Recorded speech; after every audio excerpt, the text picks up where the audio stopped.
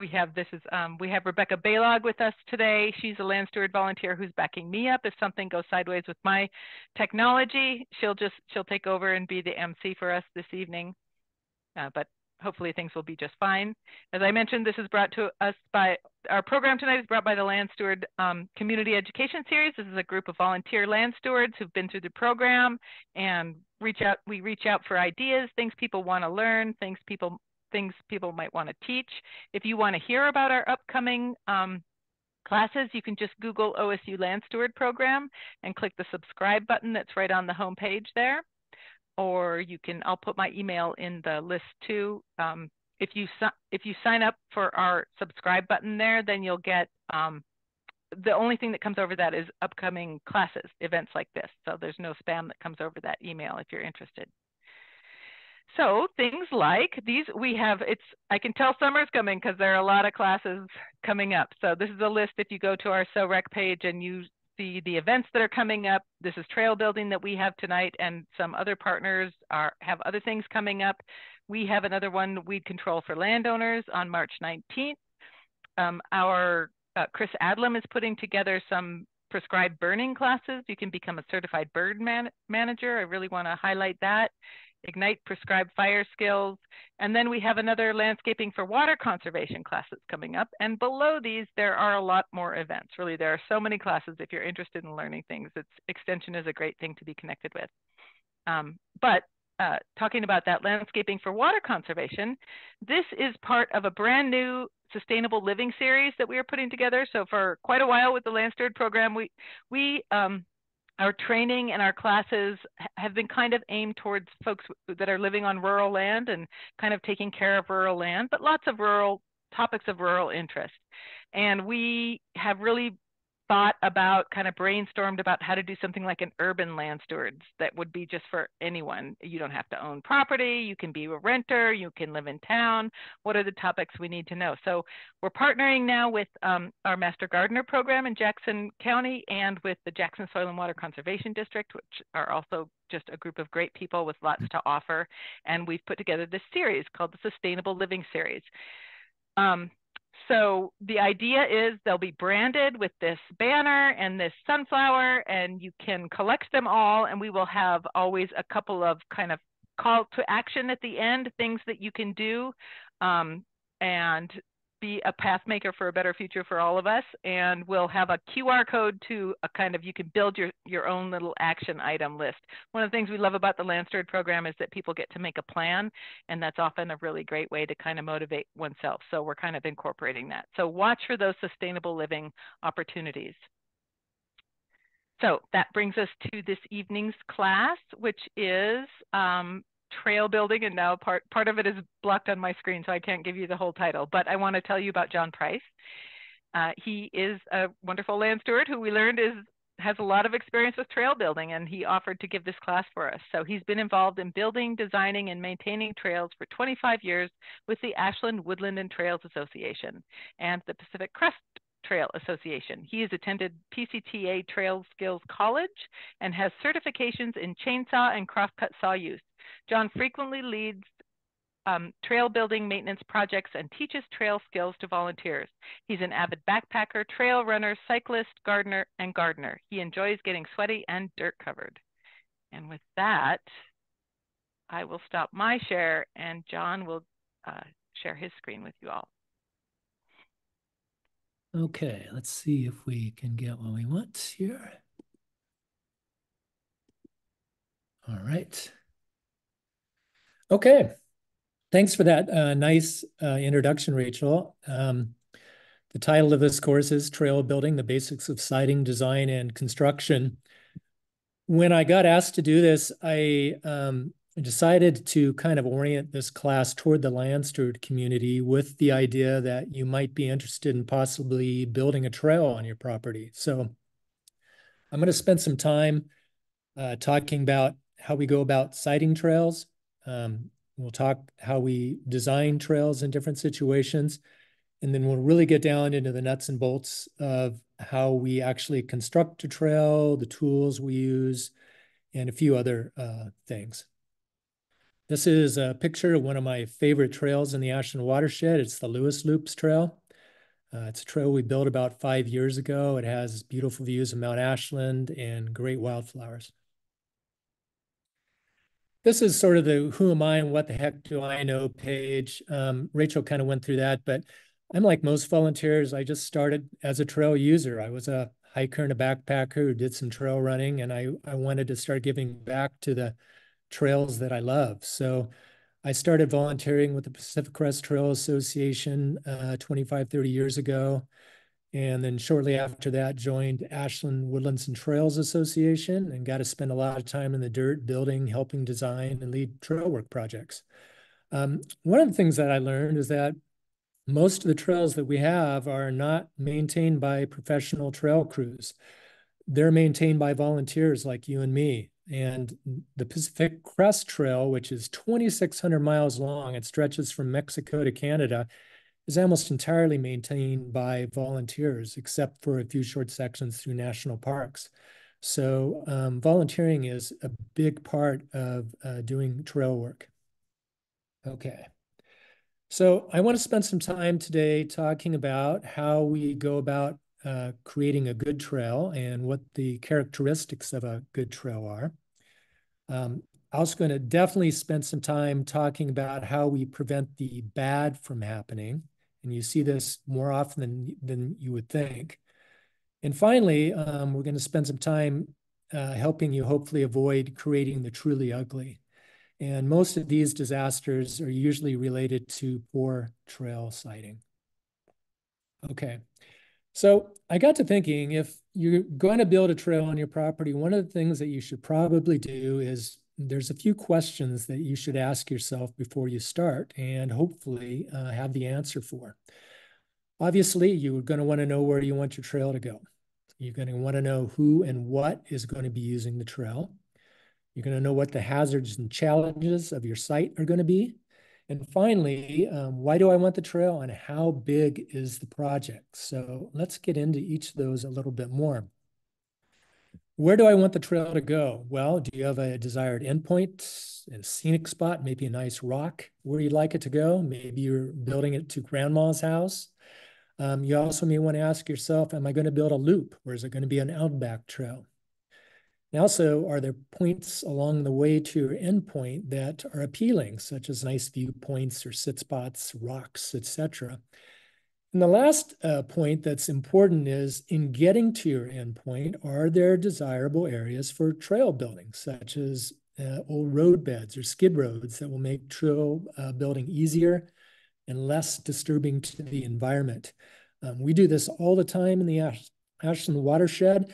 You know, when we get out and start previewing an area and bushwhacking an area and seeing what's out there, if we can find an old road bed or skid road, we'll use it because it makes our job way easier. And given that Southern Oregon is chock-a-block full of old logging roads and skid roads, if you have some of these on your property, take advantage of them if you can. The who and what is almost as important as the where, because users play a huge role in how you design a trail. You're going to design a trail very differently if it's for hikers only versus, say, mountain bikes or horses or ATV and motorized use. You can take, you know, a look at a situation like this. This is a trail that might just be a pedestrian trail with an animal on it. That's going to be the simplest trail to build. But if you're building a trail for downhill mountain bikes, you're going to have to spend a ton of time thinking about how you're building corners, more width, and there's just a lot more things to think about. And certainly if you got horses, you're going to have to build wider trails and really deal with erosion. So who is using the trail is really important, and it's something that you're going to want to keep in mind before you start building. This was one of my favorite trails in the Redwoods, and we ran into a Roosevelt elk that day. So what are the hazards and challenges that my site presents? If you've got really steep terrain, you may want to ask yourself, how steep can I build from my intended use? Will I need to build switchbacks? Do I have ravines to cross, and can I get across those ravines? Water is always huge. You may have seasonal creeks to cross or even full-blown creeks. Do you have wet areas or drainage problems? Those are areas that you may want to avoid. What about trees that are down that may need bucking or heavy brush? And certainly if you've got gigantic patches of poison oak, that may be an area that you don't want to build a trail in. And this last one often doesn't get talked about, but it should be. And if you've got sensitive plant and tree areas or wildlife habitat concerns, those may be areas that you want to avoid so you aren't disturbing them. So this is an important point. Get to know your property really well before you start. And this is true of so many things. The better or the more you know about what's out there, the better the job you'll do in designing your trail. We've run into this a few times with AWTA where we've had a rare and endangered plant. I think it was Henderson's orchidea, and we've actually worked with a botanist to help route our trail in an area that didn't trample the orchidea. So these are things that happen sometimes, and you may want to just keep in mind. And honestly, the same thing goes with wildlife habitat.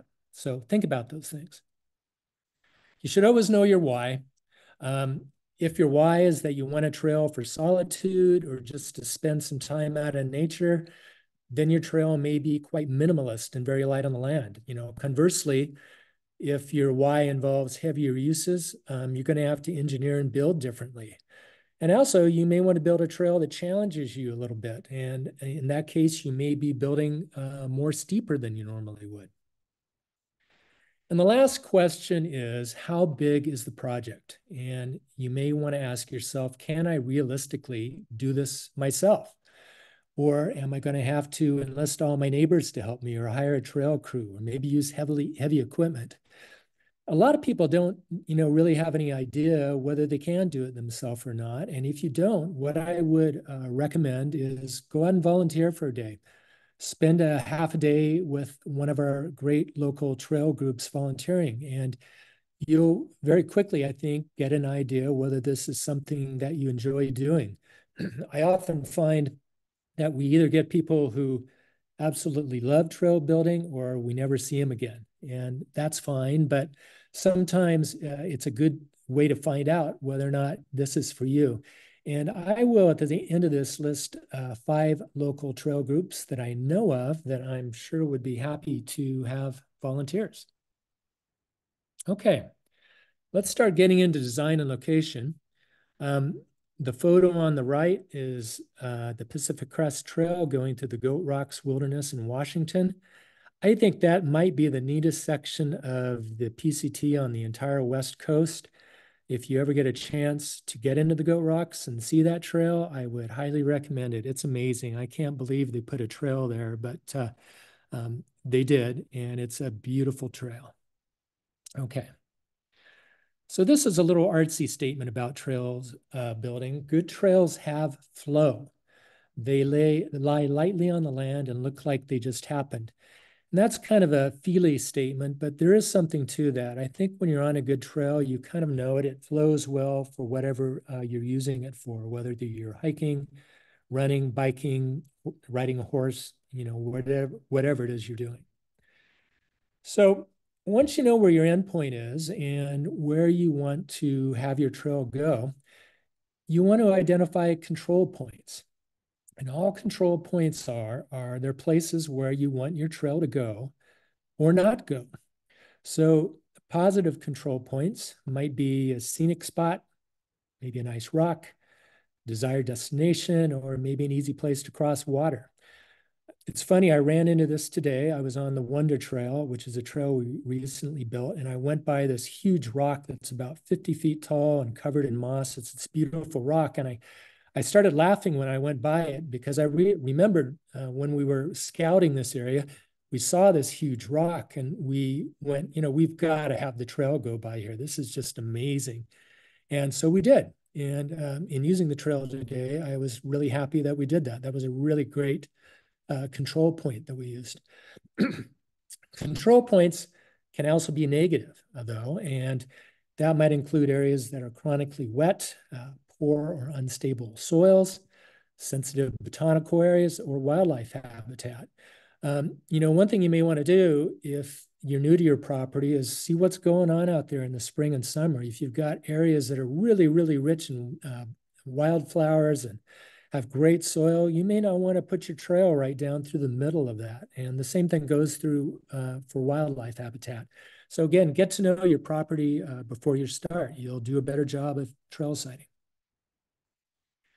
Okay, these are the tools that we use for trail siting. The first one we use is called a clinometer, and it's a tool that we use for determining how steep a grade is. And a clinometer just looks like this. It's a little handheld tool that you look through, and typically you'll sight off a friend who's out there with you, and it allows you to determine how steep your trail is.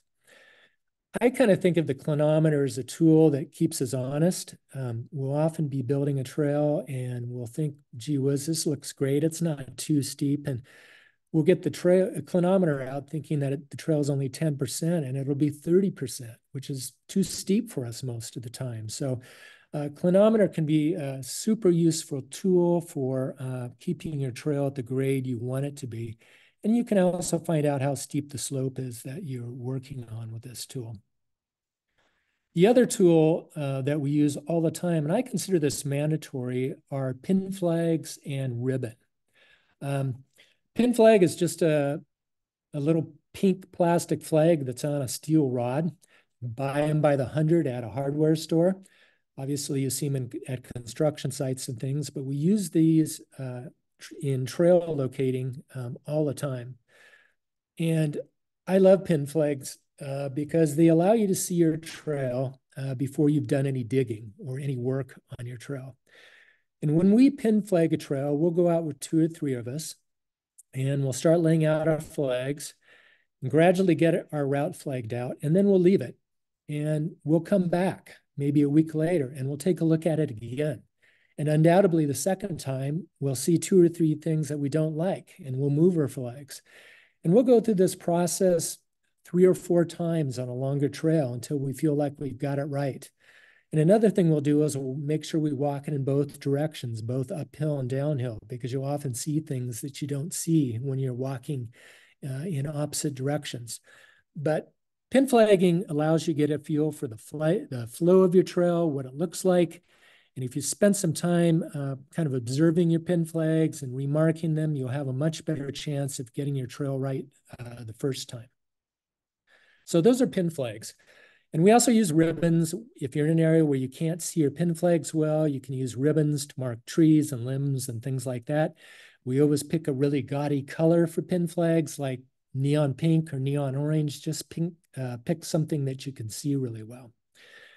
The final tool we use a lot is GPS. This allows you to visualize your route on a map. And right over here is a GPS of an actual trail that we're proposing. You can see in red some existing trails. There's the Toothpick Trail and the Catwalk Trail that takes off above it. We've got a trail in yellow. That's a proposed trail. This is a trail that we've already pin flagged. But the cool thing with GPS is this allows you to see your trail. And if you're making a presentation to a land use agency like the Forest Service, they can see exactly what you're proposing. And you may also note on the right side of the map, there's a private property boundary. And that's really important because this allows us to see that our trail hasn't gone out of bounds where we can't site the trail. And you may find on your own property that this is useful if you're really not sure where your property line is, but you can transfer this to a digital map. This may keep you out of trouble with your trail location. So that's GPS. I don't want to go into the weeds too much on how you do it. There's apps you can use on your phone and watches to make this happen, but honestly, it's an entire course probably to really get into the deeps on GPS. But at any rate, it's a really useful tool, and I would encourage you to use it if you've got a big trail. And while I'm on it, I should say a few thoughts about trails on public land, in case you're thinking about doing that. Understand the approval process of the land agency that you're working with. Working with the Forest Service will be very different than working with a municipality. You may have a lot of prep work to do to propose a trail. And don't expect the approval process to be a quick one, and it may be expensive. So temper your expectations. In our experience with the Ashland watershed trails plan, when we figured out what the process was with the Forest Service, we ended up spending almost a year and a half prepping our plan. We had to GPS all the trails that were out there, all the illegal trails, and then we had to GPS our proposed trails. We also had public meetings, and there was just a huge amount of work. And once we got our ducks in a row and our plan went into the Trail Forest Service, nothing happened. And so we had to raise an enormous amount of money to pay for a NEPA study and eventually hire a consultant to help us get the plan moving. And 4 years later, we were done. And so the lesson from that is to be patient, and hopefully you have a leader in your organization who's very, very stubborn. We had one who was great, who did a fantastic job of keeping us on point. But my warning here would be prepared to be patient, because your little trail that's so important to you may not be at the top of the priority list for some poor Forest Service employee who's got 5,000 other things to worry about.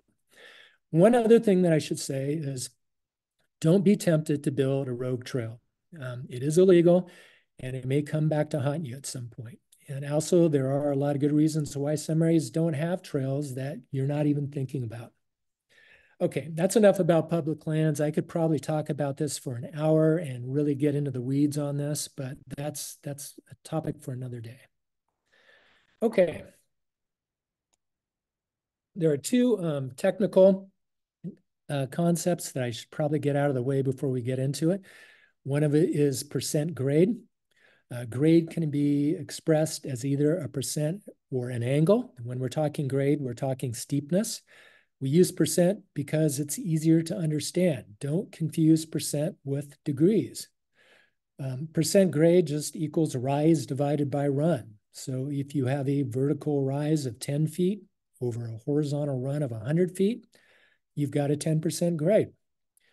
100% slope, which would be 1 foot of rise to 1 foot of run, is actually a 45-degree slope. So actually, percent and degrees are very different, but we often mix them up. It's just good to stay consistent.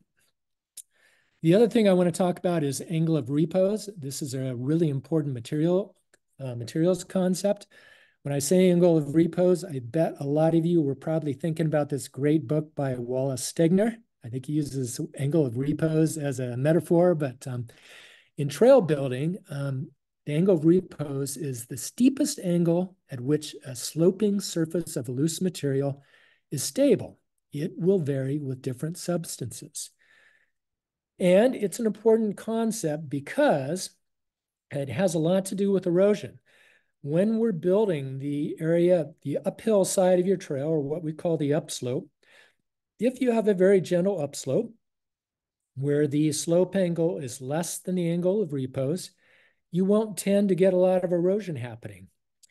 If, however, you build a very steep slope above your trail, greater than the angle of repose, you're going to get erosion and mass wasting happening, and that's bad news. So this is an important concept when you're building the upslope above your trail. Always try to make the slope gentle if you can. You'll get much less erosion happening.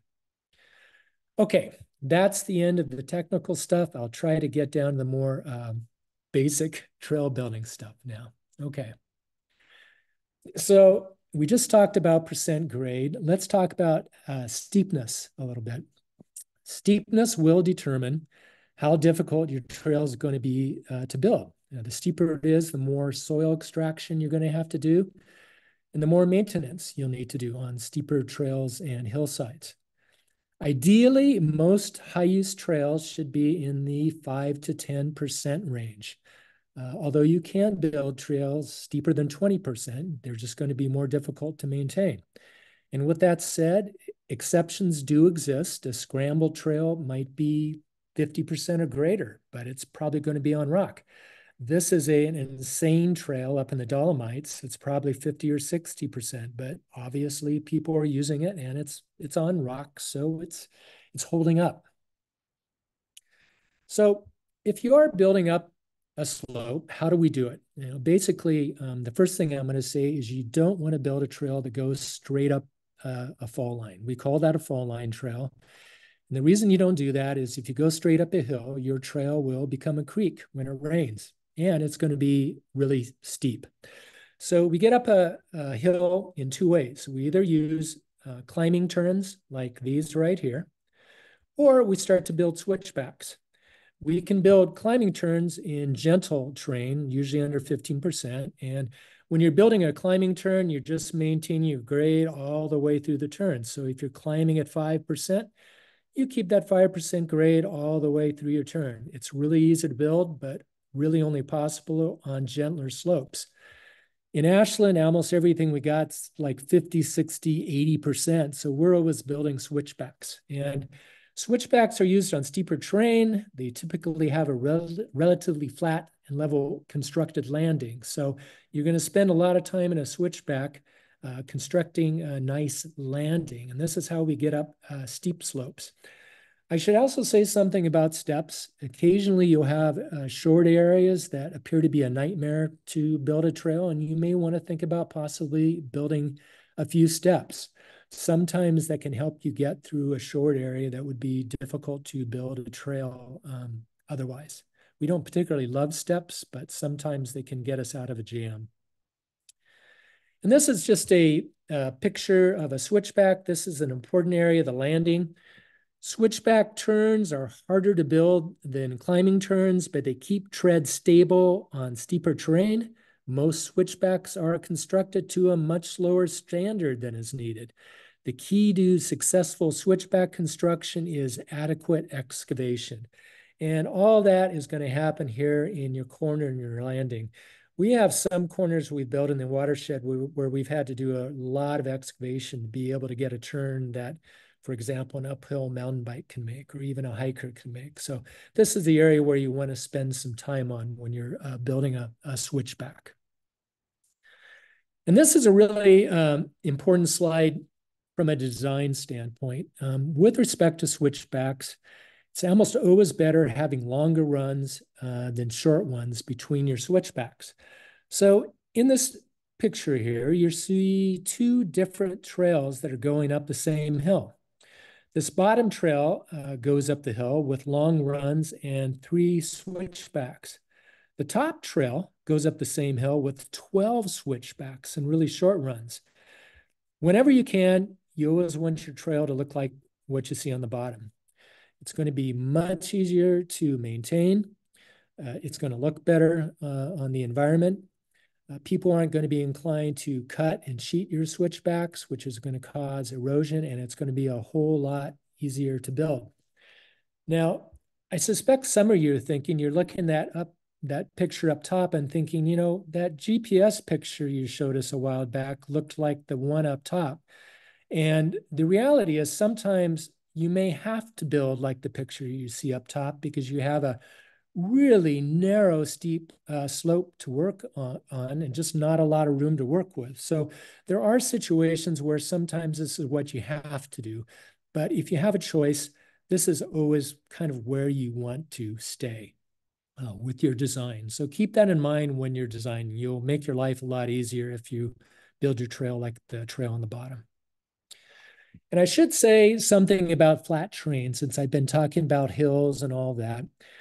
In general, avoid building on flat terrain as water has nowhere to go. And this is kind of the irony of this. Flat terrain is super easy to build a trail on. It may involve just using a rake to scrape off an area where you can see the trail and you're kind of done. But the problem is always when it rains. A lot of times water doesn't have anywhere to go and you've just got a muddy mess. If you do have to build a trail on flat terrain, avoid areas where water collects, and it may be very useful to see what your site looks like after a rain event. This may clue you in as to which areas may get particularly boggy. Chronic wet spots may require building up your trail above the water level. And you can use, you might use bark or gravel, or maybe really get into building a turnpike or a puncheon, which I'll talk about a little later in the presentation. Okay, tools, finally.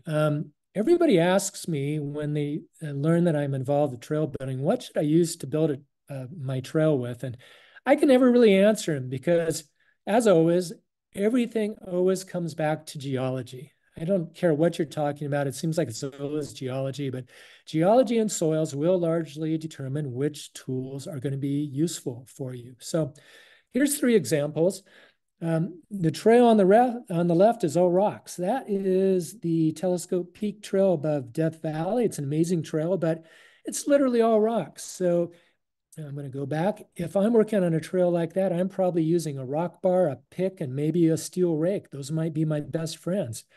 Conversely, if I'm working in classic Ashland decomposed granite, I'm going to use very, very different tools. And if I'm in a thoughts and prayers situation, like you see down here on the bottom, I may use something else entirely different there. So let's get into tools a little bit. These are probably our 3 favorite tools in the Ashland watershed. And in the watershed, we have decomposed granite, which is kind of the holy grail of trail materials. It's really great. DG, when it's wet, shapes really well. It cuts really well.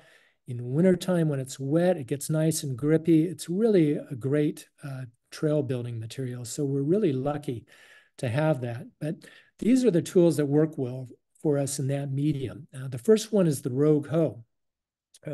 This is kind of a modified version of a McLeod, which many of you may be familiar with. But it's also a dual tool. And we like to use tools that do more than one thing because quite often we have to carry our tools a long way to get to the work site.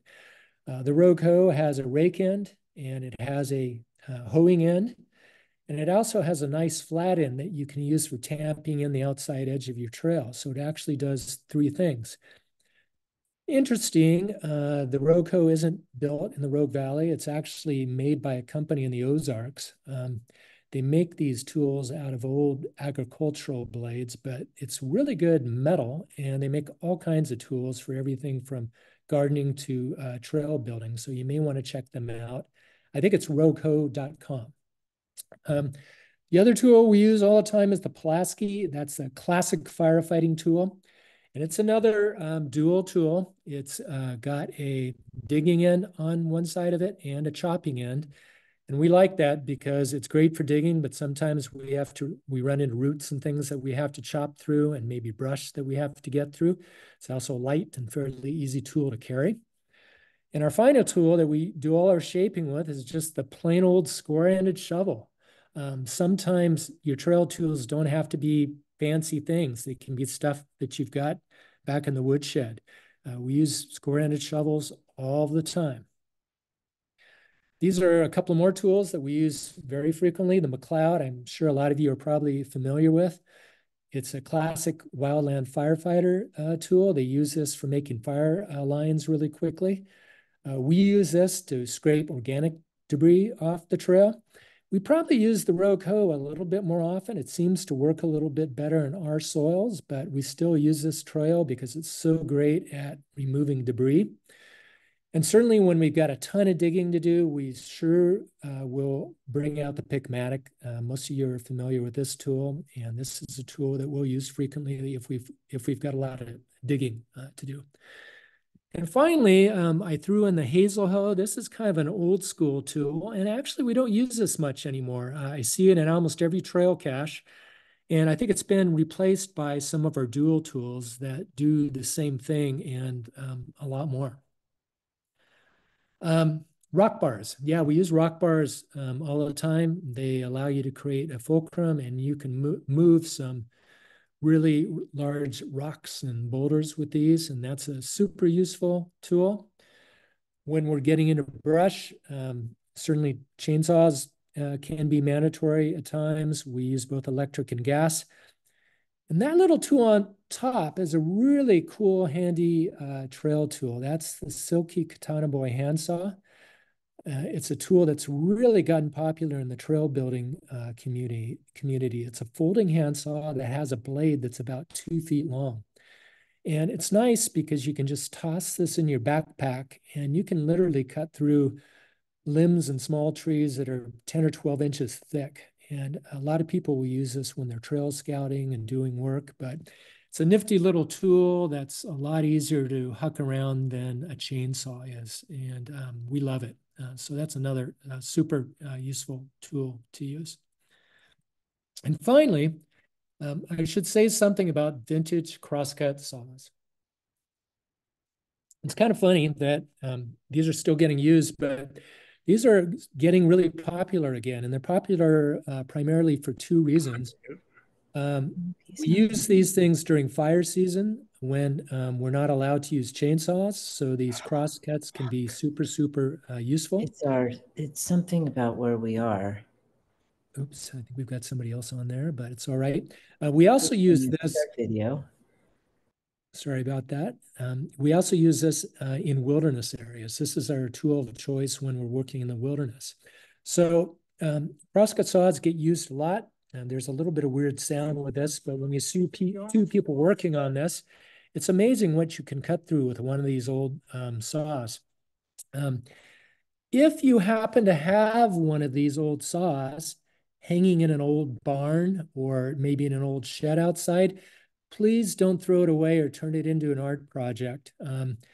Trail groups would love to have your bucking crosscut. The bucking crosscut is a little thicker in the middle and it's stiffer, but these old saws are made from really good steel and the design is much better than any new saw that you can find. And there's a real demand for these. So if you happen to have one of these, donate this to a trail group or sell it on eBay. You'll find someone who wants it. And they're really fun to use. You can get trained in using these. I think they're really, really fun. Things happen a little slower. They're quieter than a chainsaw. There's something kind of romantic about using these old saws that I think is just really kind of cool. Okay. Okay, getting into the guts of trail design. This is probably the one slide that you may want to commit to memory. This is ideally what you want your trail to look like on a hillside. The trail tread is where you're going to walk or ride your bike or horse or whatever it is. Your trail tread ideally should be 18 to 24 inches wide and have a very slight outslope of about 0 to 5%. We want that outslope so rain will sheet off your trail. One of the things that you never want to do is inslope your trail. If you do that, you're going to create a creek and your trail is going to get washed away. So that's an important design concept to remember. Also, your back slope, the area above your trail, make sure you cut this at as gentle angle as you can. Remember the angle of repose. If you pay attention to that, you'll get a lot less erosion on your trail. I see some trails where you just cut it in, left a vertical wall behind, and you're going to get that just plopping down on the ground and being a mess in a year or two. So always try to cut a nice, gentle back slope to your trail. And then when you're finishing trail building, you're always going to really tamp down the weaker outside edge of your trail because that's the area that's going to tend to break down when you're building trail. So what are the characteristics of well-built trails? Well, they're relatively flat. They drain water well. They're going to be 18 to 30 inches in diameter and wider in corners, depending on the use. Your back slope and outslope, they're going to be non-vertical or less erosive. Remember the angle of repose. And finally, you're going to want 2 to 3 feet of horizontal clearance from brush and 6 to 10 feet of vertical clearance. And the higher clearance is for equestrians. If you're sitting up higher on a horse, you're not going to want to have your head banging into a branch. Okay. This is a little video that AWTA made that I want to show that will give you a little 1-minute primer on how we build trails in the Ashland watershed. Okay, let's go back.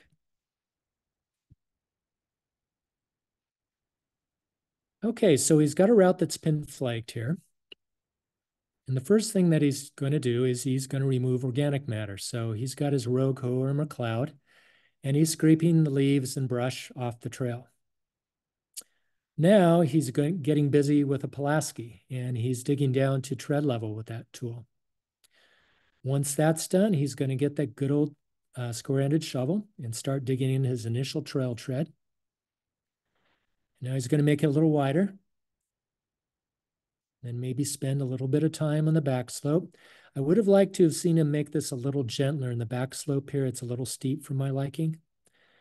And the last thing he's going to do is he's using a rogue hoe to tamp in the outside edge of his trail so it's a little firmer. And now checking the outslope and admiring his work. And that's basically, in a nutshell, how we build a trail in the Ashland watershed, and we'll run a trail crew. If you want to see this video again, I'll give you a link to this for lots of videos like this where you can get a real quick primer on trail building like this. Okay, and this right here is sort of pictorially how we run a trail crew. If we have 15 or 20 volunteers out, we'll split into groups, and typically our front group will be the people that are removing organic matter from the trail. So these folks are following our flagged pin line, and they've got McLeods and rogue hoes, and they're scraping the organic matter off the trail. And so this is what's happening right here. Then once they're done, the next group, our diggers, are going to move in, and these folks are going to be digging in with Pulaskis, rogue hoes, shovels, and getting us down to tread level and kind of roughing in our trail.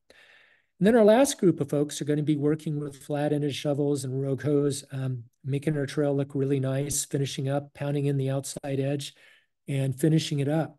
And that's the way we typically run a trail crew. If you get a real good division of labor like this, you can build quite a bit of trail fairly fast. The interesting thing is, we have some days where we'll build a half-mile trail and feel fantastic, and we'll have other days we'll feel fantastic after we built 60 yards of trail. And it's just because some areas are really hard to build trails in, and some areas are really easy. So that's something to think about. Okay, I should definitely talk about dirt and water, because water has a huge effect on whether you're going to have a good trail or bad trail. This is a quote from sort of the Bible of trail building, the USDA Trail Construction and Maintenance Notebook. And it goes like this: dirt, water, and gravity is what trail work is all about. The whole point of trail work is to get dirt where you want it and to keep it there. Water is the most powerful stuff in the world. Gravity is water's partner in crime. Their job is to take your precious dirt to the ocean. The whole point of trail work is to keep your trail out of water's grip. And I couldn't agree more. Whenever you're building a trail, you should always think about what's water going to do. Because if you have water figured out, you've probably accomplished one of the most important things in trail building. So how do we drain water? How do we handle water drainage? Well, the first thing we do is we make sure that our trail is outsloped. 5% is ideal. We build grade reversals into our trail, and this encourages water to sheet across and off your trail rather than down it. And it also allows for smooth transitions and requires very little maintenance. We can also build nicks, which are small areas that will drain puddles and corners. Finally, I should say something about water bars. Water bars used to be really popular, but they're really discouraged now. And the reason is they tend to fill up with sediment really quickly, and they require lots of maintenance. And it's not to say we don't use them anymore. I think they're still particularly relevant in high alpine areas, but working down low, grade reversals are almost always a better way to go. And let's take a look at what a grade reversal looks like. And here we go. This is actually the Red Queen Trail in Ashland. And if you look at this trail from left to right, it's basically going downhill, except right in the middle, there's a brief section where the trail goes uphill before resuming its downhill trend. And that is a grade reversal, and that's important because any water that might be going down your trail It's going to hit that grade reversal and stop and sheet off your trail. And that's why we like to build these. These don't require any maintenance once they're done, and they work great for keeping water off your trail. And the amazing thing is when you build these, you'd think you would notice these more often, but you just really don't. And they work great for handling water. And this is an example of a grade reversal on a new trail. You can see the grade reversal right here. This is a trail that's kind of moving steeply downhill. But look at this area right here. There's a quick grade reversal, and water will tend to sheet off right in that area. Okay, here's a nick. And this is another technique for handling water. This is actually one of the most popular trails in the world. This is the trail around Mont Blanc in Switzerland, I think. This trail is just worn in from use. It literally has tens of thousands of people hiking it every year. But what they've done is they built nicks into the trail. And that's just a little half moon nick into the bottom edge of the trail so that any water moving down the trail will hit the nick and off the trail it goes. And they'll have nicks every 30, 40 yards along the trail. And it can work real well in an area like this where you need to drain water off because your trail is just getting worn into a bit of a trough. So these are nicks, super useful, and it's a simple technique to help drain water off your trail. And this just shows what you can do if you've got rocks. This is actually a trail in the Dolomites, or the Pyrenees, I think, where they have tons and tons of rocks. And they actually use rocks here to construct a culvert. And it solved a really wet area. You can actually see a little water on the right side of your screen there, but it does show you an example of what you can do if you've got lots of big rocks present and are fairly strong. Okay, let's get going the other way. Okay, we should talk about water crossing, and I think the question that comes up, do you really need a bridge? And the only thing I really say there is finding simpler solutions using on-site materials is usually better and much more affordable. If you can get across a creek or a little seasonal water area with stepping stones, that's almost always better. There is a minimum tool philosophy in trail building, and it just kind of says, try to get the job done with the least amount of long-term impact. And with that said, there's some kind of cool things out there. This is actually a 400-meter long pedestrian bridge in Switzerland that crosses an avalanche chute. It's amazing what you can do if you have the desire and I guess enough money to do it. And here's some examples of, I'll call this simple water crossings, but simple is always relative with bridges. The picture on the left is in black and white, is sort of a classic old-time wilderness bridge. The crews have just taken a couple of logs and they planed them on one side, set them into a sill, and voila, you've got a bridge. And that can work really well. The problem with those is these can get loose, so you have to spend some time maintaining these. But it can be a simple solution if you're just building a trail for yourself. Also, stepping stones, they can be tiny or they can be huge. They seem to do a lot of these in Great Britain, where they just take these big rocks and create a water crossing. But it does show you that you can do some pretty crazy things with rocks. I actually like using rocks because they stay put and don't require a lot of maintenance generally. And I threw this one in here because it's kind of a cool bridge. This is in Mont Robson Provisional Park in Canada. And this is actually a bridge that they take in and out of every year. This is an area that floods in the spring when the water's running off the glaciers. So I think they pick this thing up with a helicopter and haul it out. And then they put it back in every spring. So you can get creative with your water crossings if you need to. Okay, so I brought this one up earlier. What the heck do you do if you've got a muck fest like this? This was an actual trail that we hiked a few years ago outside of Jasper, Canada. That was a 5-star trail that went to an amazing place. And it went on like this for about 5 miles. And obviously not my favorite trail in the world to hike on. And the entire time I was doing it, I started thinking about what would I do differently here so it isn't such a mess. And the first thing that I would do is I would have sited it in a different place. I kept looking at this and I go, why did they put this down where it's flat here and water has nowhere to go? And I would have sited this probably higher up the hill in an area where the water is going to drain better. This is also an area that gets used by pack trains. So I think it would have been nice to separate user groups here maybe and have the hiking trail be built up in the woods and maybe keep the horses down here. But you may have a section like this that's real short that you can't get around. So maybe you have to build a trail. So what do? Well, there's a lot of solutions to that.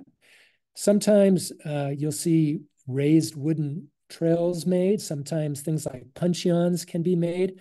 I think often the most common solution is a turnpike. This is probably the most affordable solution.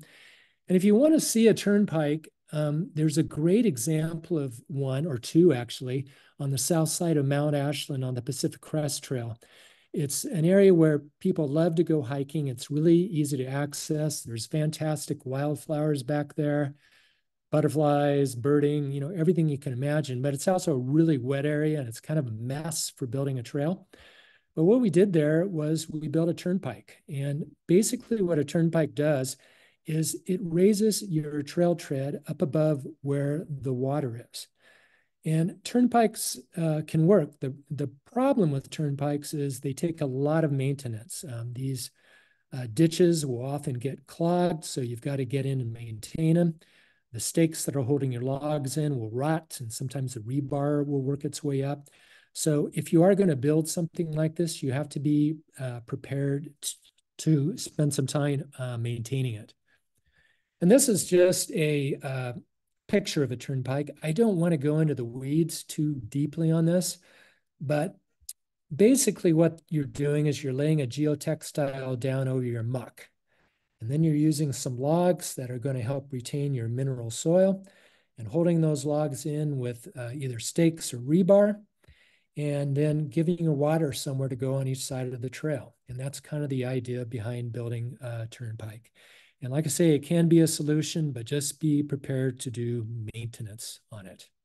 Okay, that's turnpikes. I will give you a resource that you can look at the end if you're interested in making one of these and really going into the weeds on how to construct this.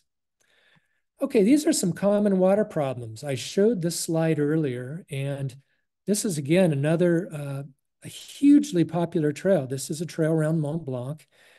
And the original trail was right here. And what happened? Well, it was built too steeply and they didn't do anything with the water on the trail. So every time it rains, what happens is the water would just start running down the trail. Hey, John. Yeah. You're kind of cutting out a little bit. I think maybe if you turn off your video, then it might help the bandwidth. Okay, let's do that. Or, I mean, maybe that was just me. If somebody else could say, was John cutting out? Yeah, okay. Let's try that.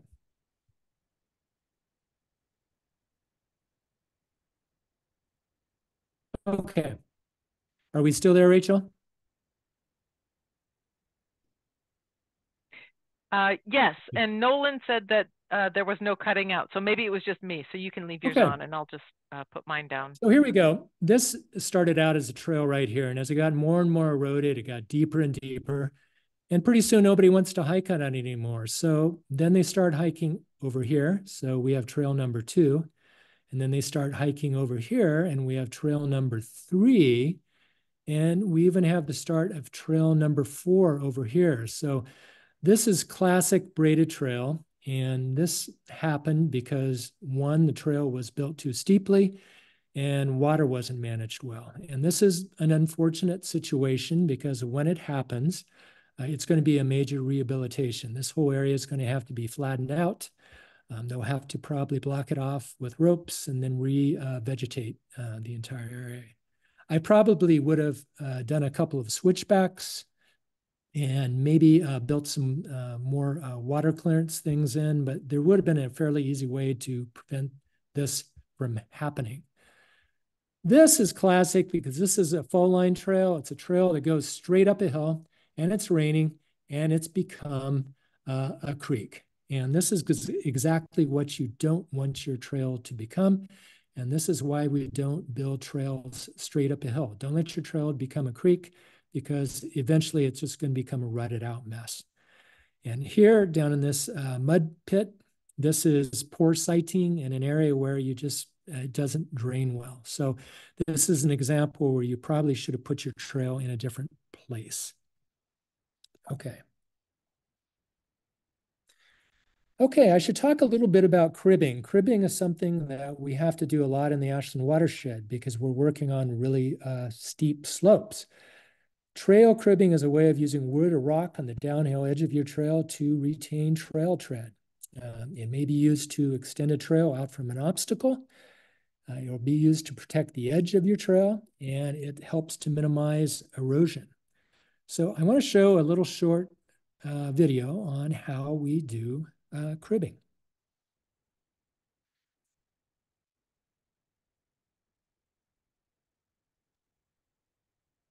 So this is an area where the outside edge of the trail where that person is walking is starting to break down. It's getting too narrow. And we've got to figure out what to do because it's really steep there. The outside edge is collapsing. And that's the finished product right there. Now, how did we get there? So the first thing that he's doing is he's got his rogue hoe out and he's getting organic debris out of the area. Now he's using a shovel to create a trough. And what he's going to do is he's put a madrone log in there, which is present on site. And a madrone's nice because it doesn't break down very quickly.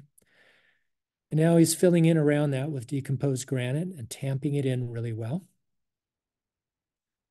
And now he's got some stakes, which he's cut from a drone, and he's going to drive those in and then cut them off. Hopefully not cut his hand off. Doesn't happen this fast in real life. And now some more dirt's going to go down and some more tamping undoubtedly. And there you go. He's got a nice wide trail where before there was a very weak trail. And that's how you do cribbing. But there are problems with cribbing. Cribbing has a limited lifespan. It will rot and burn. We've had a couple of situations where the AFR people have gone in and done a prescribed burn in one of our trails, and all of our cribbing has been burned out. So we've had to go back in and redo it. So if you're thinking about doing a prescribed burn on your site, do your cribbing after the burn. Cribbing can also channel water. And if you're driving in with rebar, that can work its way out and stakes will rot. And as I mentioned before, cribbing does require maintenance. And here's a few pictures. This is ideally the way you want to build up a weak outside edge of a trail. If you've got rocks present on site, build a rock retaining wall. Whenever we can do this, we love it because it's long-term sustainable. It's going to hold up and you're going to get a great result that's going to last a long time. But sometimes you don't have rock present on site. So you may have to build cribbing like we've done here on the Wonder Trail. Or maybe you've got a corner that people are cutting and it's really eroding. So we've used cribbing in this corner to build up the cribbing. So those are some examples where cribbing can be used to make your trail last a little longer or even just make a trail possible. Okay. Roots and rocks. Yeah, I should say something about this because this is something we run into all the time. Don't remove roots and rocks unless they're a hazard. And certainly avoid cutting large roots. Route your trails above large trees when possible. And building below trees can undermine their root systems and damage the trees. So if you are working around a tree, try to stay above the tree whenever you can. Cut stobs off below grade and also use rock bars for large obstructions. And I actually love this picture here. When we flagged this trail, you couldn't even see this rock. And this is one of those things that can sometimes surprise you when you're starting to dig your trail out. Things are growing really, really great. And then all of a sudden you hit a rock like this and everything slows to a halt. And what we had to do here was dig out around this gigantic boulder to the point that we could possibly move it, and then create a little area to roll it into. And then we used rock bars to move it. So this is an example of how you would hopefully use your brains first and muscles last, and use some rock bars to move a large obstruction out of the way when you run into it on a trail. So the important thing here is use your head and save your back. Okay. I talked about stobs. We also call these no-see-ums. Everybody who's been out on a trail, I'm sure you've probably tripped on one of these. I know I have. So always cut stobs off at grade level whenever you can. And finally, I should say a few things about trail maintenance, because once you've built your trail, unfortunately, you're going to have to do some things to keep it in good shape. Obviously, the better design your trail is, the less work you're going to need to do later on. Heavier uses will require more maintenance. And certainly if you live in a wooded area, you will need to remove trees that will fall down and block your trail. And you may want to see what's happening during heavy rain events. That often will demonstrate where you've got problems. So this is our most common problem in the Ashland watershed. And it's not some weirdo that you run into on a trail. Trail creep happens when our trail begins to erode. And what happens is you'll start to have sloughing from the uphill side of the trail, and that sloughing will start to build up here. And as that happens, the area where people walk is going to start breaking down on the outside of the trail. So what happens with that over time is that nice trail that was once nice and flat is suddenly really canted. We put a digital level on this trail, which at one time was a nice flat trail. Now it's 33%, way too steep. And this is a classic example of trail creep. And it will happen in areas that are a lot more prone to erosion. This right here is a classic area on the PCT where trail creep happens constantly. It's about 8 miles west of Mount Ashland near Red Mountain. It's a steep area that's not very well vegetated, and it's constantly eroding, and we have to constantly kind of keep rebuilding that. It's amazing that even though it gets thousands of trail users on it every year, it starts looking like hillside again fairly quickly. And I also am looking at this, I'm actually realizing that this is probably a little isolated area of serpentine soil, which probably explains why we don't have a lot of vegetation on this slope. But this is a classic case of trail creep and an area where you may have to do a lot of work to keep your trail staying a trail. And this is something that happens if you've got trees on your property. Most of the year trees, when they come down, are probably going to be small and not particularly difficult, but every now and then you may get some really large trees that fall or uproot, and that may be a challenge to remove some of those. We probably get 10 or 12 of these every year in the Ashland watershed, and they can be a challenge to remove. The one thing that I'm going to say about this is, I think, is simply this: just because you own a chainsaw doesn't mean that you should use a chainsaw. Bucking big trees, particularly off trails, can be just as dangerous as tree falling. So make sure you really know what you're doing. When I go out and do this with my saw partner, we're always wearing chaps and full protective gear, and we spend a lot of time having a saw plan and making sure we know what we're doing. If you don't know what you're doing, leave the saw at home and maybe talk to your neighbor who's a logger, or find a friend you can do this. There's also opportunities to get education on how to do this kind of work. Okay, I wanted to mention a few unusual scenarios that can come up. These are via ferrata. These are trails that you see in Europe all over the place. For some reason, we don't do much of these here, and I think this is just because we're too litigious as a society, but they do some pretty cool things. You'll see ladders going up steep areas. Sometimes they'll put steps into rock faces. You might even see a steps going up to a golden Madonna somewhere. You see all kinds of nutty things. But it does show you that if you have a will to build a trail somewhere, you can often accomplish some pretty crazy stuff. So anyway, something to think about, and something that's a little bit different. So I want to close with this. And I think the important takeaway from this is when you're building a trail, do it your own way, and make sure that when you're out there that you have fun and get dirty. When you're building a trail, it doesn't have to be perfect. A trail's not a freeway. It's an imperfect thing by nature. And you can read through this statement. It's a perfect one about the way I feel about trail building. But in the end, trail building should be a chance to get out in the dirt and have fun. And hopefully you create something that you'll really enjoy.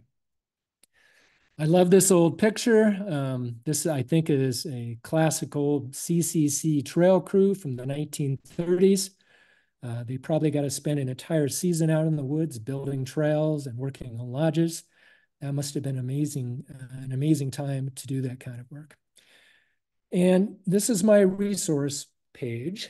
If you would like to learn more, my organization is ashlandtrails.org. And if you go to the trail maintenance tab, you can get all kinds of videos and trail building information. The Pacific Crest Trails Association is a great resource. They put on Trail Skills College all up and down the West Coast. They're typically 2-day affairs, so they're not a major life commitment. But you can learn a lot about trail building. You can get certifications in using chainsaws and crosscuts and things like that. So the PCTA is a great organization to get involved with. Locally, we have a Big Bend Trail Skills College up at Hyatt Lake in June, I think. So check that out at the PCTA. And volunteer. We have a ton of really, really good local trail organizations. There's the Pacific Crest Trail Association, which I mentioned. There's my organization, AWTA, that works in the Ashland watershed. The Siskiyou Mountain Club is a great organization that does a ton of work out in our wilderness areas around here. They'll go out for a day and sometimes out for a week. So that can be an opportunity to do a backpack trip and some trail work. They get out into the Kalmiopsis, the Red Buttes, the Siskiyou Wilderness, and the Rogue Wilderness, and they do a lot of crosscut-saw work. They're a great group. The Applegate Trails Alliance and the Siskiyou Uplands Trails Alliance. All these groups are great trail groups doing a lot of good work. They have some great opportunities to volunteer if you want to do that. And finally, I mentioned the USDA Trail Construction and Maintenance Notebook. I think it's out of print, but if you simply Google this online, it'll come up and you can read through this to your heart's content. It's kind of a fun little book that's easy to read with gobs and gobs of trail information. So that's the end of my presentation, and I'm just about out of gas, I think. So I will open the floor, Rachel, to questions and anything that anyone would like to ask me. Okay, John, you want to stop your share? That was amazing. It reminded me of the movie Being There, where the gardener is giving all this advice. I think I have figured out my life after listening to your presentation about I need more control points and some grade reversals and there's a lot to think about. Yeah, that was really, really good. Terrific. And there's some questions in the chat, but I think we'll let the folks who are willing to ask their questions in person here first, and then I'll read the questions in the chat. So go ahead, and maybe if folks who would like to speak with John just one-on-one, go ahead and open your video. And then I think Mark requested first. He had a question. Sure, I can lead off. This is a little bit of a complicated question and not exactly on the discussion points you've already gone through. I'm chairman of the Applegate Trails Association. I'll tell you what I'm worried about: liability. We've had on the drawing board a trail here in the Applegate and for a couple of years. And the last summer, the Douglas fir started really dying off in this particular area where we'd routed a trail through for about 3/4 of a mile. We could route it to a different, an oak woodland and not go through an area of dying Douglas fir. Actually, the Douglas fir is not dying in that particular area. To go down just a little bit in elevation, a couple 100 feet. And those of you who haven't been in this area recently, we're having a lot of die-off of trees. So first blush on this would be, oh, don't worry about it, Trail Association. It's BLM's the landowner. They're going to be the target for any lawsuit. If there's somebody gets injured, tree falls down on them, and there's a lawsuit. John, I'm sure you're familiar and know much more than I do about the recent lawsuit that in Oregon, under Oregon law, if I remember this correctly, well, first off, there's a law in Oregon that if private landowners give an easement and for recreational use for hiking and somebody gets hurt, they're not liable. Well, strange things happen. So this woman is walking to work. She's not out hiking. She's walking to work, bridge collapses, and she won her lawsuit. And the reaction to that was a lot of municipalities that have, including Ashland, have trail systems. We're thinking of closing them down. And I'm not current on the event there, but that's just sort of background of what can happen. So when you're a trail association like we are, it's a nonprofit, it's a corporation. Corporate law would apply to lots of things, including the duties of the directors. So the picture I would paint is, okay, we had this trail routed through, it's not built yet, it's going through the environmental assessment process with BLM, had this trail planned, and the trees start dying, and we know about it, and we continue with it. In 10 years, 20 years from now, trees falls down, kills somebody, whatever, and there's a lawsuit. In addition to suing BLM, they sue the Trail Association. And you may not be able to comment on this directly, but maybe you could point me in a direction to some resources that might help answer the question here about liability. Yeah, I knew the first question was going to be above my pay grade. That's a great question, and it certainly is something that everybody's talking about.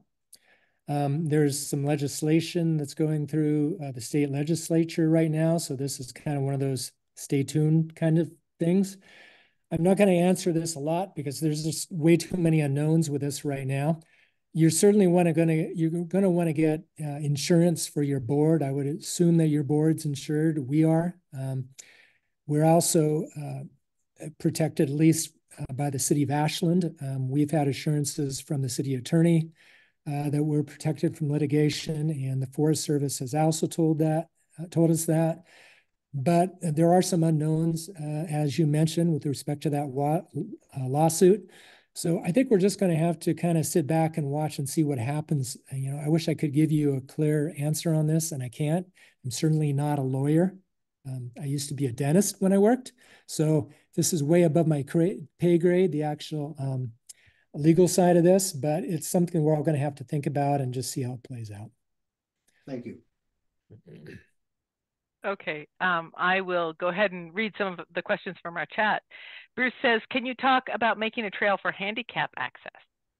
Yeah. In fact, we've talked about that for us in the Ashland watershed. And one of the huge problems we run into is because Ashland's right up against the Siskiyou Mountains, is everything is just so steep. We've got to cut like crazy to even, make a trail for narrow use. But we're actually working on an area where we hope we can get handicapped access. If you're building for handicapped access, you're going to have to build wider, and you're going to have to really make sure you've got a very stable trail. It's going to be a challenge to build on really, really steep slopes. And one of the things that I've seen done that I don't like is I've seen a lot of parks that have put in a trail for hiking and they pave it with a little, 2 feet of asphalt. And 3 years later, it's just a bumpy mess with roots pushing it up and a disaster. And I've seen a ton of instances where these handicap trails are poorly done. And I think the one comment I would make is if you're going to do it, you've just got to do it right. And you've got to spend some time making sure that you've got a really nice, stable trail to use. And I personally, if I were doing that, I would bring a handicapped person in to consult with, to just ask them, what do you need and what do you want out here? And I think you do a better job building your trail if you did that. Yeah, good point. More being their advice. Yeah. Okay, how do you choose where to site a switchback? It seems like you could create some sense of mystery of what's around the corner. Also, how do you prevent people from cheating and going straight up and down the hill? Yeah, we talk about the cheating thing all the time, and we have these arguments, even between three of us who've been, marking trails all the time. I like really steep trails. My friends like shallower trails, and it's just kind of funny. There's not necessarily a right answer to that. If on really gentle terrain you build too many switchbacks, you're going to know it because you're going to see people cheating all the time. Dogs will cut your switchbacks. It's going to be a mess. A lot of it often comes down to how steep a grade you can build. If you're stuck building at 10%, that's going to determine how tight your switchbacks are probably going to be, and also how long the runs between your switchbacks are. We tend to choose an area for a switchback that looks like it might have an area that could be kind of a nice flat landing, and maybe we've got some room to dig. But I also think there's a real art to doing that. So, I'm not giving you a perfect answer to that, but try to find an area where you've got some room to make a landing. And if you've got some rocks present there, even better. Sometimes we even use the uphill side of a tree because that can help stabilize the bottom edge of your trail. Okay, yeah, I did want to comment. The way the Ashland watershed trails have been redone and separating the users, and some of those areas that I went back in after a lot of that work was done, I really understood when I saw your GPS use, how you laid those out. I've walked in there and I'm like, I don't even understand. Bikes are whizzing by in different places and you're walking. It was a mystery how you figured that all out. So yeah, well one of the big things that we did, and I think this is being copied elsewhere, is we really wanted to separate user groups. Yeah. We didn't feel like we didn't want to have people hiking up trails running into downhill mountain bikes. And certainly downhill mountain bikers don't want to run into people. So user group separation is, I think, a really great idea, and it's a great way to reduce conflict on trails. Yeah, I think well done. It was nerve-wracking for a while. Yeah. Yeah, I don't mountain bike much. So anyway, let's see here. Sound issues. Is there a time where you would need a permit to build a trail? On your own property? No. I suppose if you were doing something involving a creek, you might get into some issues, but basically on your own property, not that I'm particularly aware of. But, we do all of our building on public lands. So we've always got to get permission, whether it's the Forest Service or the city of Ashland. There's a process that we have to go through in our permitting. It's relatively easier with the city, and it's kind of a nightmare with the Forest Service. But yeah, there is a process that you definitely have to follow when you're doing that. Yeah. Okay. So this is maybe kind of a similar or a follow-up question. Oh no, someone says, what are the pros and cons of using existing deer trails? That's a good question. Yeah. That's true. Sometimes you'll see a wildlife trail that just makes sense. I think, deer and a lot of animals are smart about the route that they choose. And that may give you a hint that, hey, maybe that's a good place to build a trail. The only thing to keep in mind is deer are pretty good at going straight up a really tough hill. And you may find that deer trail is 40 or 50%, but we do that sometimes. Sometimes wildlife trails are a good indicator that, hey, this is a good place for a trail. They know what they're doing. Right. Can you recommend ways to build trails with machines? Hand tools are nice, but many people are needed for long trails? Yeah, we do all of our trail building with volunteers and hand tools. Our mountain bikers have built some trails, though, with heavy machinery, and certainly with wider mountain bike trails where you're building corners, using different types of heavy equipment can be super useful. I don't really want to go into using heavy equipment because it's not really my area of specialty, but basically, if you got something that will allow you to move dirt in front of your machine and construct a nice flat area is super useful. We do know there's actually a machine out there that is specifically designed for trail building. AWTA years ago was thinking about buying one when we thought we might be building a trail on Grizzly Peak. And one of the issues over there is that it's not nice decomposed granite. It's really nasty clay and rock. So having a trail building machine would have been great. So there is actually a machine that's used for doing that. I have no idea what the cost is, but that could be something to look at if you're doing some real serious trail building. Right. Okay. Let's see. Anybody who wants to copy the chat, if you find the ellipsis in the chat place there, you can click that and save the chat as a text if you want to, if there's any information you want to capture. And also you mentioned those resources. So you can send me those and I'll send those to folks with the link to the recording. Let's see here. Lots of thanks and mentions about different trail organizations. Question, John, thanks for the presentation. What is the trail that you built requiring contracted NEPA, and why did the USFS not provide the NEPA assistance? Actually, every single one of our trails on Forest Service land had to go through NEPA. And part of it was we were building in an area that's considered LSR, it's late successional reserve forest. And that creates some challenges in creating a trail system. So we literally had to have every single trail that's on Forest Service land go through NEPA. And I think we ended up raising, oh gosh, almost $50,000 through the Mount Ashland Hill Climb and the Siskiyou Outback Trail Run. Our little trail runs kind of supported the funding of this and made it possible. But it can be a real process to make this stuff happen. Interesting.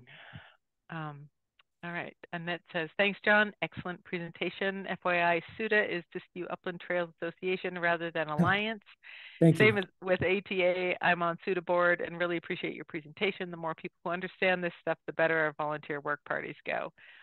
Well done, John. Thanks for your thoughtful presentation. Lots of kudos there. Tricia says, on private land, what are constraints to building trails or even bridges in riparian zones? Yeah, that can be a little tricky. I like to be cautious with trail building in riparian zones and not disturb them too much because, usually it's a really botanically rich area. As far as legalities, sometimes you get into some weird things with seasonal cricks and that type of thing. And I'm not probably the right person to ask about that. But I think the only thing that I would say I feel kind of strongly about is try to use a pretty light hand if you're building a trail in a riparian area, because they are special areas for wildlife and botany. And we want to try to leave them alone if you can, or if you've got to cross an area like that, try to do it quickly and make an easy, light crossing where you're doing it. Nice. Yeah. In the land steward training this year, the person from Oregon Department of Fish and Wildlife was talking about kind of migratory deer areas and house building, and he said that not of course our urban deer that are very used to people, but the deer that are in the wildlands, that it's about a 300-foot disturbance area. So if you are going to go into areas where the wildlife are using for whatever purpose, if you want to think about avoiding it, try to stay 300 feet away, and that will not disturb them as much. They'll be less perturbed by what the activity that's going on there. Like roads, for example, they said, you know, if you're going to build a house, build your house within 300 feet of a road, because they're already going to be disturbed by that. Yeah. That's a Okay. great. Yeah. Alex says, where can one get proper chainsaw training for large diameter trees that are on the ground crossing want to be trail? Oh, so much pinching. Yeah. But the chainsaw training. Yeah, Pacific Crest Trail Association. Go to the Trail Skills College. They do offer certification in how to use chainsaw and crosscut saw. The Forest Service does too. I think when I got my initial training about 20 years ago, we went up to Butte Falls and had these two good old boy loggers teaching us how to do it. But, you know, we were greenhorns and we had no clue. But definitely getting some training is super useful. The Forest Service has a fantastic trainer named Angie Painter, I think, who does a great training. But yeah, get some training because removing big logs is dangerous and you really want to know what you're doing before you do it. Nice. Thank you. I'm going to follow up with you about that. Excellent presentation. Thank you. Thank you. This was great information. Will John's slides be made available to participants? Well, the recording will be. Do you want to share your? Yeah, I'm happy to, for sure. Everything is available. And a lot of the stuff that I used is on AWTA's website or in that USDA trail construction notebook. Okay. So great. Okay, excellent presentation. Thanks. Let's see. When would you have opportunity next for volunteers in Ashland Watershed? That was such good advice to volunteer to find out. Yeah, take a look at our website. I do think we have a trail maintenance day coming up. We just had one, I think, a week ago. We have another one coming up in I think a week. We're kind of in a holding pattern right now with our last big trail. The Forest Service, unfortunately, doesn't have a position manned right now. That is where we need an answer from. So we were hoping to be building a brand new trail this year, and it's going to be pushed to next year, it looks like. So we're doing trail maintenance, but some of those other organizations will certainly be building new trails. So that may be an opportunity as well. Do you have a listserv or something that you send out information on? If you get on our mailing list, you can go to our website and get on your mailing list, and we will send out information on all of our work parties and when they're happening. Generally, they're happening starting in early November and running to May, or till mid to late May. We don't work on trails in the summer here because our trails get too dry and they turn to dust, so you can't do a lot of work. Okay. During that season, we'll tend to be working up high in the snow zone, maybe on the PCT or the Wagner Glade Trail and up in the higher areas. Okay, yep. That kind of gets to Rebecca's question. Are there better times of year to build a trail? I think you just answered. Yeah. Yeah, well, and this will depend on your soils. You know, if you've got really gnarly clay, you may want to wait till it, you know, is just a little easier to work. But ironically, in Ashland, our trails are really easy to work when it's wet. And they're a nightmare in the summertime. Right. And it's different in different places. And there's some areas that you just can't get into because of the snow, and you've got to get there when you can. Right. Okay. Nice. Well, this was really excellent, John. I want to leave you with a book called The Old Ways by Robert McFarlane.